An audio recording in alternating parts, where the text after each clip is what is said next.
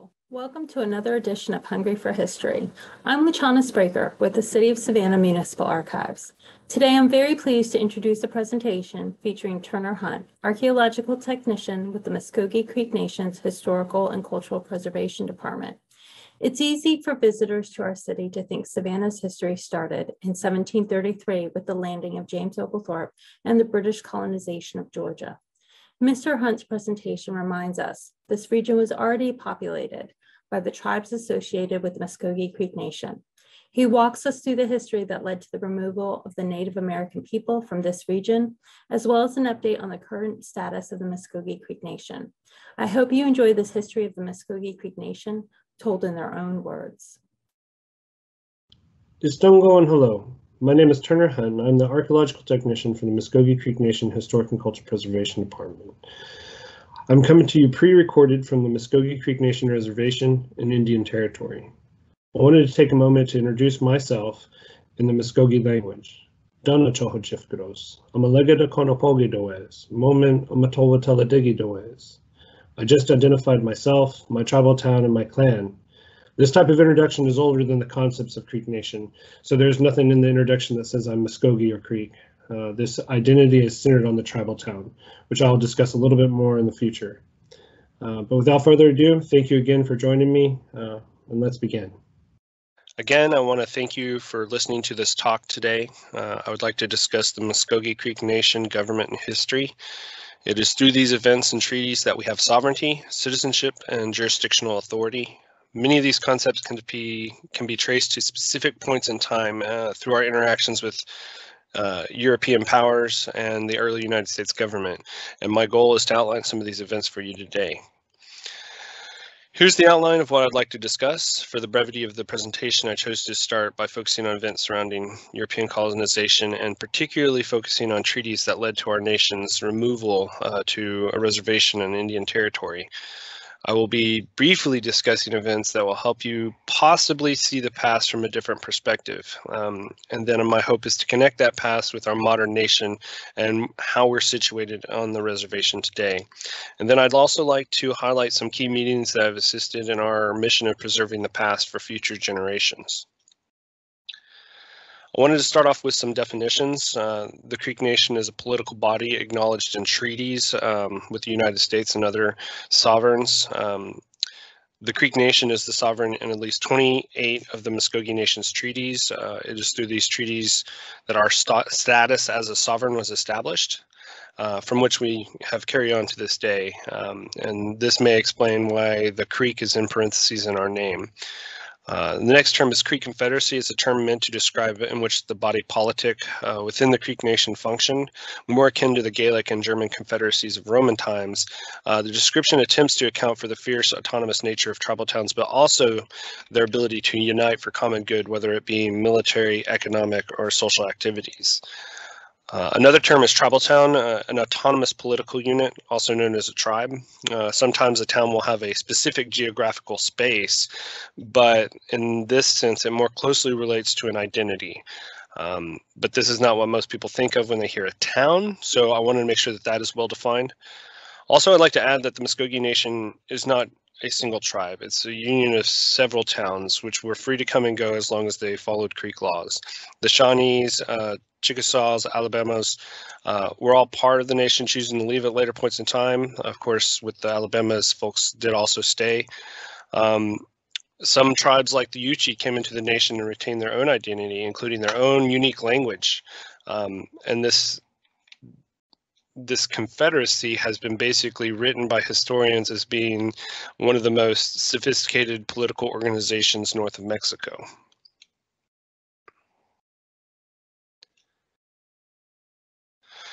Here's a brief timeline of some important colonial actions that impacted the Creek people. I will cover some of these events in more detail below. The establishment of colonies are noted in green. St. Augustine, founded in 1565, markets itself as the oldest city in America. A better term, or more accurate term, would be oldest European city in America. The founding of Charlestown had impacts on trade and relations with other tribes as Europeans created a market for human chattel, human slaves. The Indian slave trade was functioning, and Charlestown was a major player in that. In 1675, land cessions were first documented with a number of lords in the Cusco, later term of the Cusabo. But they were a Muskogean-speaking group, and they were related to the Coosa, a very prominent Creek Muskogean tribal town. Last you'll see is the founding of Savannah in 1733. I note this is at the actual beginning of land cessions, as the earlier Charleston Agreement is not between sovereigns in the same capacity as Oglethorpe's were. Dion was originally destined for Pawleys Island, but he found it ill-suited for a colony. They immediately began to go south, where he established a colony near Sabalo Sound, near present-day Savannah. Established on September 29th, 1526, Dion died less than a month later. The colony then failed, and most of the colonists had left by mid-November. The first colony was not arriving into an abandoned area. Muskogean folks were living all along the coast. This map shows a recreation of how some of those coastal towns were organized. There are some familiar town names present that I would like to point out. Eufaulagy, or Little Eufaula, is an important Creek tribal town whose oral traditions put them along the Georgia-South Carolina border before relocating among the upper and lower creeks. Another name represented is Espagogi, or it says Espagachi, but it really is Espagogi, and Espagogi is another Creek town whose name was often interchangeable for the Creek Nation as a whole. Both Eufaula and Espagogi were towns that moved here to Indian Territory. Eufaula is located in the southeastern corner of the reservation, and Espagogi's name was changed to Dustin, Oklahoma, upon statehood and the influx of Euro-Americans. My goal is basically just to show that this area was not barren. It was populated by Muscogean people. De Soto's Entrada is often considered the beginning of history due to the fact that he had 3 written accounts of his adventures through the Southeast. There's a plethora of books written about this event, and if you're interested, I would direct you to Charles Hudson's Knights of Spain, Warriors of the Sun. He did a pretty good job using historical accounts and archaeology to determine the route through the Southeast.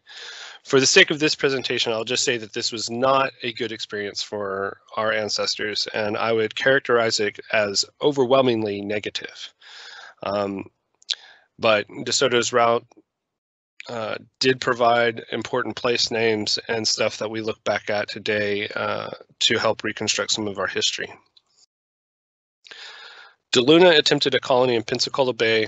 Unfortunately, or fortunately, a hurricane hit while his men were trying to unload the supplies. The colony was left broken and weak, lacking food and supplies, and so luckily for De Luna, some of his men had been on De Soto's Entrada 20 years earlier, and so they sought out the Coosa for assistance, which they did ultimately secure. The Coosa capital is located in what people call the Coosawhattie Valley. It's derived from a Cherokee word meaning old creek place, or where the creek were. Their word for all of Muskogean people is Anakusa.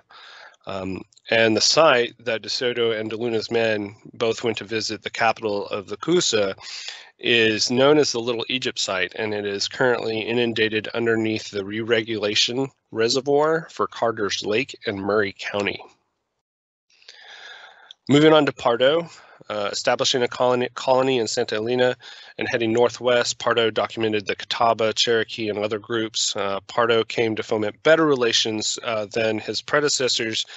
However, Muskogean people did not forget the actions of the previous explorers and tried to lure Pardo into a trap. Ultimately, he caught wind of it and returned to the coast, and that actually begins about 100 years of historical silence in the southeast interior. Moving on to land cessions. Between 1670 and 1786, the Muscogee people had treaties with the British Crown, the Spanish Crown, and the colony of Georgia. In 1790, treaties with the United States began. 33 Treaty of Savannah, which is the founding of Savannah was done in a treaty. And here's an excerpt from the Treaty of Savannah and a map from 1735. Surprisingly, land boundaries were not discussed. The only agreement was that England can make use of lands currently not used by the Creek Nation. And I may offer a different perspective that this may have been something that was very localized in nature, meaning that Oglethorpe could set up on Yamacraw Bluff because there wasn't anybody living there at that time. They were actually living on Pipe Maker's Bluff. A closer look at the map reveals more of what the boundaries probably meant.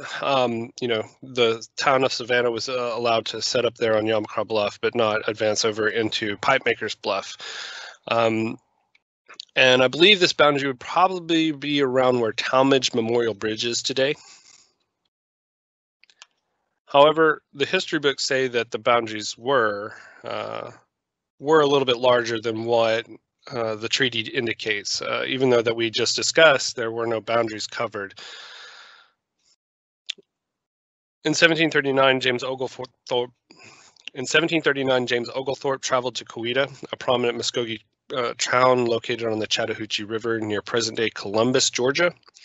This treaty is where the boundaries were created that most people associate with the earlier treaty, which included the tidal limits and most of the barrier islands. But there were some reservations in the treaty. Pipe Maker's Bluff, as mentioned earlier, would remain creek lands, as well as St. Catharines, Owasabal, and Sapelo Island, which would all be creek lands held in common. However, the reserving of those lands caused an issue for the English, and in 1757 they created the Treaty of Savannah, which was meant to remedy that situation. When pressed, the Creek delegation agreed that they had never sold the lands to an individual and retained them in common. That part is most likely truer rather than false, as land was generally held in common rather than by individuals, especially at this time. Additionally, Miko Brim, or what historians refer to as Emperor Brim, had recently passed away, and he was much more well-versed on negotiations with the British, but his son had to take his place. It was under this treaty that Pipe Maker's Bluff and the islands, which were essentially the first Muscogee reservations, were ceded to the king. The 1763 treaty was in response to English victory in the French-Indian War and growing debts of the Muscogee Nation. It was also in accordance with the Proclamation of 1763, which forbade English subjects from settling west of a determined line by the king. And the 1763 Treaty of Augusta was the first of 3 Augusta treaties: the 1763 Treaty of Augusta, 1773 Treaty of Augusta, and the 1783 Treaty of Augusta. To add confusion, without clearly defining lands, English officials had 2 identical treaty documents made. They were signed by both Cherokee and Creek Nation. You'll notice that I did not include information regarding the 1783 Treaty of Augusta. This treaty was enacted under America's previous form of governance, the Articles of Confederation, which created an incredibly weak central government while promoting the powers of the states. There were inherent problems with this type of government, which is why the American founders created the Constitution. The 1783 Treaty of Augusta was caught up in that power struggles between the federal government and the states, and ultimately the federal government was determined to be the sovereign, and this invalidated the 1783 Treaty of Augusta, the 1785 Treaty of Galphington, and the 1786 Treaty of Shoulderbone Creek. This slide represents the first treaty between the United States and the Creek Nation. The 1790 Treaty of New York saw the largest land cession by the Creek Nation at the time. It added basically doubled the size of Georgia, which was mostly confined to between the Savannah and Ogeechee rivers and the coast. Have you ever heard of the term 5 civilized tribes? I hope you have. If not, I blame the education system here in America. Every history book should mention something about that, even though the term is not something that we use or agree with nowadays, because all folks are civilized. But this began in earnest in the 1796 Treaty of Coleraine, where implements, blacksmiths, and livestock were sent to the Creek Nation to change the way in which we operated. The first demonstration of the European plow was actually conducted in 1797 at Upatoy Town, which is on Fort Benning, but it had been near Casita back in the day. The additional need for land led to the 1802 Treaty of Fort Wilkinson. This occurred in June of 1802, and unknown to the Creek people at that time was that the United States and Georgia had entered into a compact in April that sold portions of Georgia to the United States for $1.25 million. This would be one of those colonial land cessions. It was actually the last land cession of the United States with the colonies. But what is less known about the compact is that there was a stipulation that the federal government would extinguish Creek Nation's land holdings within the state of Georgia, meaning that this basically marked the beginning of bad faith on behalf of the United States. The 1805 Treaty of Washington, the 1814 Treaty of Fort Jackson. I will not get in much detail regarding this treaty other than that it was illegal under the 1814 Treaty of Ghent that the U.S. and Britain signed at the conclusion of the War of 1812. The 1814 Treaty of Jackson ceded 22 million acres to the U.S. to cover the cost of war, in which a total of one U.S. Army regiment, the 39th Infantry Regiment, fought.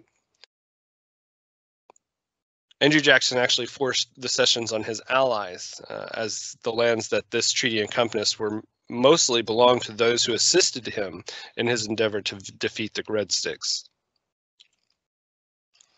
This treaty was designed to clear up some boundaries and pay debts. In the north, they tried to separate Muscogee and Cherokee because the fear of us and to the Cherokees uniting and pushing back against the aggressive stance of the United States was a very real possibility.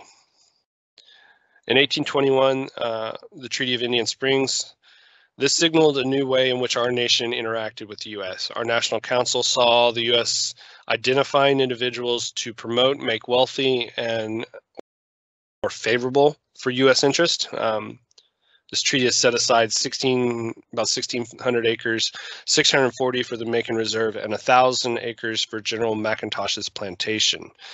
The 1821 treaty forced the National Council to pass laws that prevented land cessions without approval of the National Council. This law would be tested 4 years later. The 1825 Treaty of Indian Springs is the only ratified treaty between the United States and Native nations to be revoked. There were clear and obvious cases of bribery and fraud, which is why the U.S. ultimately rejected it. And for the Creek Nation, it violated the aforementioned Creek Nation laws. The crime was punishable by death. Arguments were made at the National Council, and ultimately death sentences were handed out. Our lawmenders or light horsemen executed the parties responsible. A lot of history books use words like murder and assassinate, but unfortunately those are incorrectly used. Since this is a law and individuals violated those laws, the sentence carried out means that they were executed under law. The 1826 treaty was meant to finally remove the Creeks from Georgia. While less favorable than the previous 1825 Treaty of Indian Springs, it was legal under Muscogee law. The United States had actually failed to capture all the land left in Georgia for the Creeks and had to create a new treaty. Many Micos objected to this treaty, and some even sent people to live up there to prevent the land from being taken. And this treaty basically accomplishes what the U.S. had set out to do 25 years prior and extinguish Creek Nation's title to Georgia lands. The 1832 Treaty of Casita. Article 1 says the Creek tribe of Indians ceded the United States all their land east of the Mississippi River. It created private ownership of lands in lieu of communal lands. Individuals were often led to sell their land due to a number of misdeeds. And before long, many Creeks had no land, no food, and found themselves in very dire situations. The treaty encouraged Creeks to immigrate west like the McIntosh Party had done in 1827 and promised supplies and assistance. Another important article of this was the Creek Nation country west of the Mississippi shall solemnly be guaranteed to the Creek Indians. No state or territory shall ever have the right to pass laws in government of such Indians, and we will be allowed to govern ourselves. However, conflict rose. The Second Creek War started, and Andrew Jackson's push to remove the remaining Cherokee basically meant that forced removal was in store for every Creek citizen remaining in their ancestral homelands. Ethnic cleansing wasn't a coined phrase until the Yugoslav conflict, defined as a mass expulsion or killing of members of an unwanted ethnic or religious group in society. The Indian Removal Act was ethnic cleansing of Native Americans out of their homelands. This slide represents 10 years of removal with early volunteer migrations, as well as those who were removed by force. Tribal towns often were removed together, which led to what folks call cultural continuity among tribal towns in Alabama and those in Indian Territory. This map also shows the original tract of Muscogee land extending all the way to the Texas Panhandle. The map on this slide represents Indian Territory between 1856 and 1866. A division of land for the Seminole was conducted through treaty in 1856 to provide them a place to call their own. After the 1866 Reconstruction Treaty, in which the Creek to sell over 250,000 acres for 30 cents an acre, this is what our reservation looked like. The land was used to put other removed tribes such as the Kickapoo, Sac-and-Fox, Shawnee, and still even further west, Oklahoma Territory. So today, the Oklahoma capital sits on lands Creek Nation was forced to sell. This map also shows the locations of 44 tribal towns that reestablished in Indian Territory. Built in 1867, this is the first Creek Nation Council House after establishing our national capital in Okmulgee, Oklahoma. It would not have been Oklahoma at that time. A few years later, the National Council passed funds for a new council house. The old one was burned down and a new one constructed in its place in 1878. Luckily, the Creek Nation was able to purchase the property back and renovate and preserve the site. We reopened it in 2008 to the public. It is on the National Register of Historic Places, and if you're ever in town, we hope that you can make it. This is where I'd like to transition to the present. All this past history only brings us to who we are as a nation today, and it's important to link the past with the modern people. And it's just as important as knowing the past. So what I'd like to cover today is a little bit of the overview, government, some statistics, healthcare, education, and law enforcement. The Muscogee Nation is the fourth largest population with over 87,000 citizens. Based on the FY17 impact study, the Muscogee Nation has an economic impact of over $1 billion. Led by a democratically elected executive and legislative branch, the nation operates on a $300 million budget and employs over 4,000 people. The nation has programs that focus on providing vital services such as healthcare, housing, education, and social services. The Muscogee Creek Nation has 3 branches of government, similar to the United States. The executive office is led by the principal chief, the legislative branch is led by the National Council, and the judicial branch consists of district courts and the Muscogee Nation Supreme Court. The executive branch is led by Principal Chief David Hill and Second Chief Del Beaver. Link below can be used to find out more information. Under the previous Constitution, the National Council was a bicameral legislative body consisting of the House of Warriors and a House of Kings, and representation came from the tribal towns within the Creek Nation. Under the new Constitution, a change in the electoral process fomented a change to a unicameral legislative body. The photo here is the 21st National Council under the new Constitution. Under the inherent sovereign authority of the Muscogee Nation, our nation's citizens ratified the modern Muscogee Nation Constitution on October 6, 1979.